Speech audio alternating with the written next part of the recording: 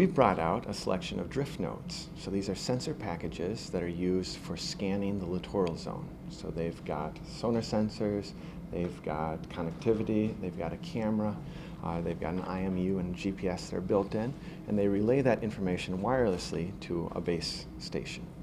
So we're designing sensor nodes that can go on and do their mission, and after their mission they can self-scuttle and biodegrade, and so that this sensor package is no longer around.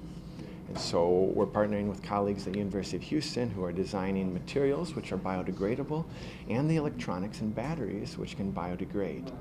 The things that we're testing here is going to be the sensor package and then the form factor.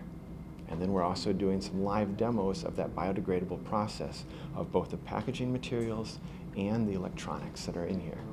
We're here for collaboration with industry and for fleet feedback to see quickly how well these work in an operating environment and to see how they function here in Mississippi. The next step is, after we've verified that this is the right sensor package to use, is then to integrate the biodegradable material and the biodegradable electronics into a unified whole, and then come out here and test it again.